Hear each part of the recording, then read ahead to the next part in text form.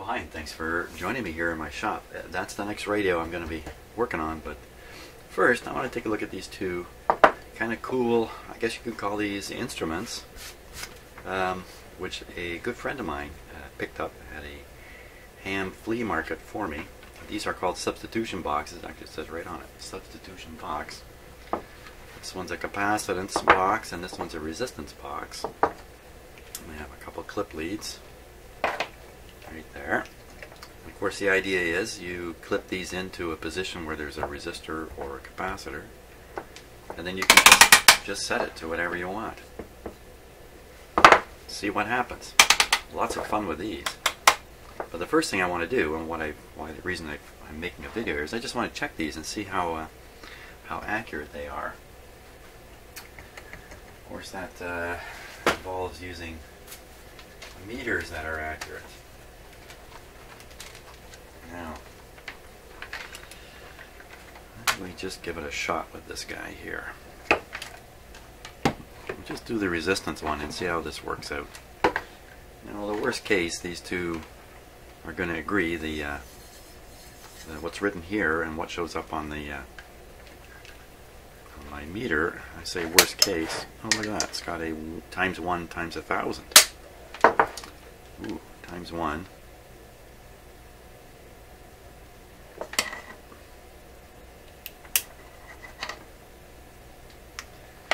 Yeah, if they agree, but they're both wrong, that's the worst case. How would you ever know?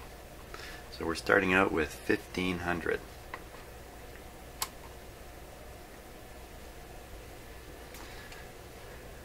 So 1500, 1650. Let's go down from there. 1K. Yikes. Let me go back. 1500, 1600. 1K, 15, 680. Hey, that's pretty darn suspicious, isn't it? Exactly 1K? Let's go back up a sec. You know what? Maybe the pointer's just, yeah, it's a screw-on type. It's probably just off one setting. So let's follow that. So 1,000. This would be 1.5. Yeah, there you go, 1.5. This would be 2.2. Oh, not quite. 3.3. I've gone over the setting here. 3. Well, it's just under 3. This should be 4.7. A little low.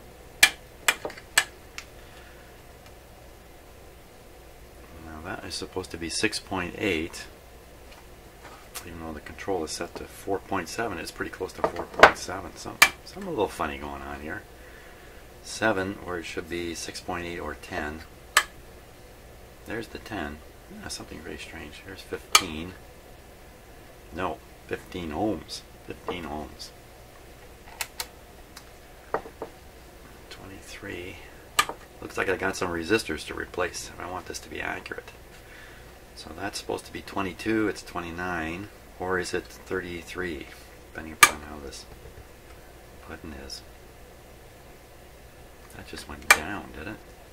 30 ohms. Turn it up for a higher one, 9. So wow, lots of strange things going on here. We're all over the map. Suddenly we're up over 200. It's supposed to be 68 according to where it's pointing, maybe 100. What's it doing there? It's going all over the place. Well, assuming my meter's accurate, and you know I have some reasons to think my digital meter here is not accurate.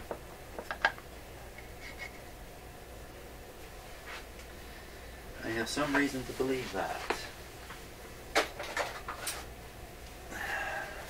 Let's take a fairly reliable resistor here and check it.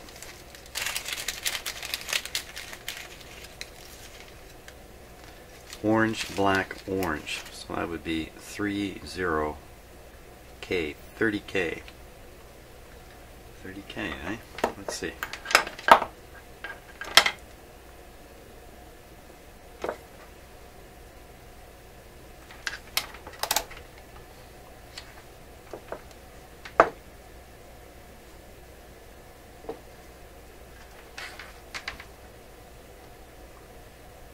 230. Okay, we're right on the money. Okay, so I think we can accept the meter's doing okay. So lots of resistors in this box, all over the place. Now it does have the 1000 setting. Let's give that a go. So if I come around to here, this is where we got the 1000 ohms, nice and even. Let's see if we get it again here.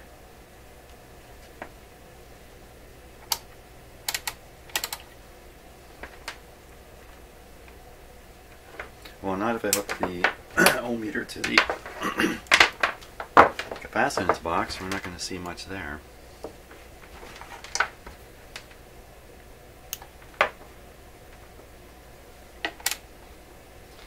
There we are. 1000. Exactly. Okay, now I'll flip the times 1000 button here and see what happens.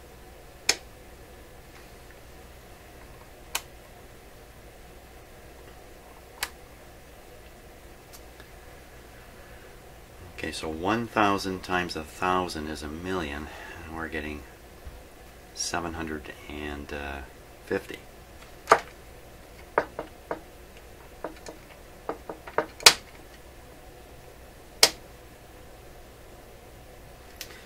Well, interesting. Should we take a peek inside? Oh, I think so. Maybe I have to replace the battery in here. What do you think?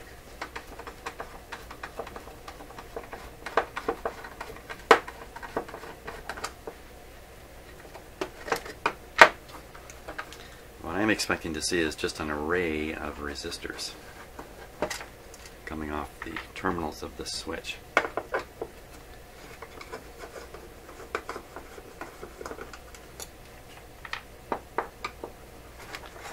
And I've probably got enough resistors here, lots and lots of resistors. There we go.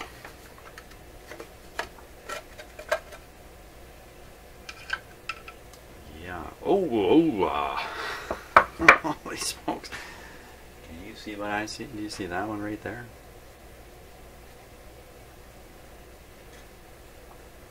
There's one there that's just cracked right open. All these look really nice. Not that thing. This one is connected right to this switch, which is the times 1000 switch. So I'm times 1000 or plus 1000? Times 1000. Well, that's a little curious in itself. This just seems to be switching in this one more resistor here.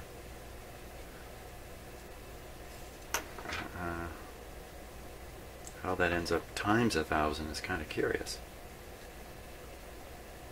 Well, anyway, look at all those resistors. Wow.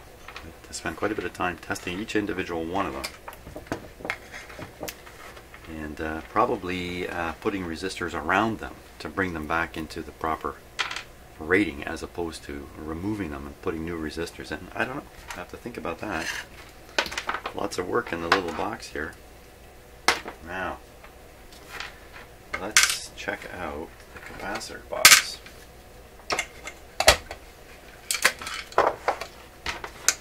That will be just a little more tricky. A little more tricky. I'll probably use this meter here until it goes out of range of that meter, and I've got to go get some cords. Okay.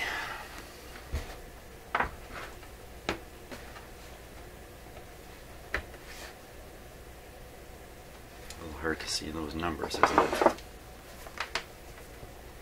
That's a little bit easier. Okay, so let's see. This is going to be in microfarads. This is in either nanofarads or microfarads. The first one here is a 0.0001 microfarad, so that's 100 nanofarads. So I should put it like this. We should get a reading. And the reading should be, this last digit should be a 1.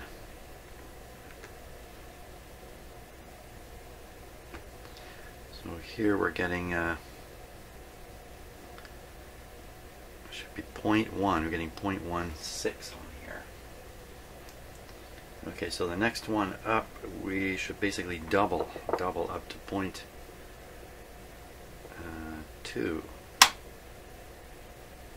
0.2 plus a little bit. The next one should be 4.4. That's a little closer. It's actually a touch low now. It should be 0.47. This should be 1.0. Pretty close. Pretty close. This should be 1.5 on the meter. Yeah, just about right on. This should be 2.2. It's a little low.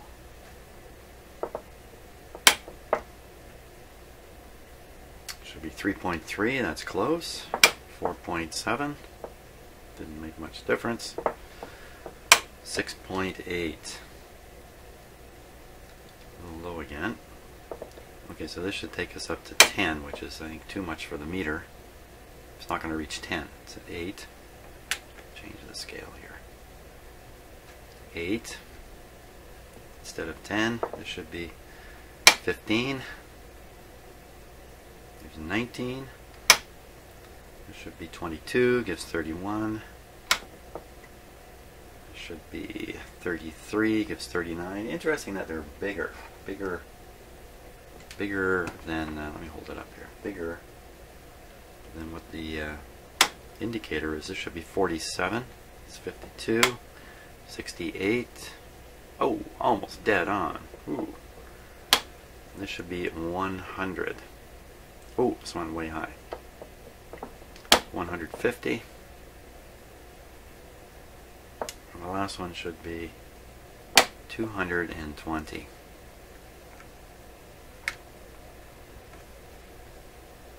That's a little bit higher.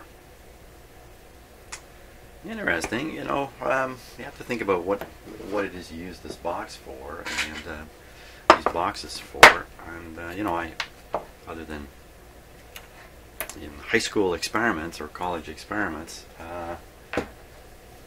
I've never used one in this kind of environment at all, but I could see where if you wanted to try, for instance, I was having a discussion about cathode resistors, and which one would be the best size cathode resistor.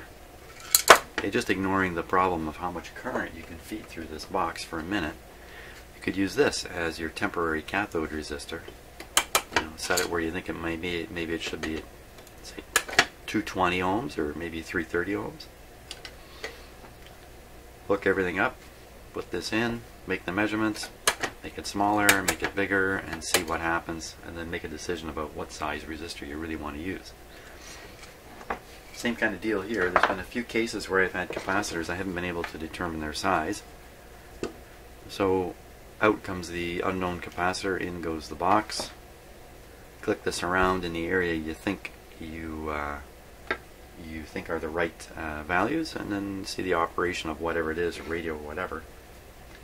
You can determine the best size capacitor, and I suppose this is lots of fun for just experimenting around. You know, what if we added a capacitor here? What if we did this or that? Interesting. One thing about this is, you know, you could use this as is.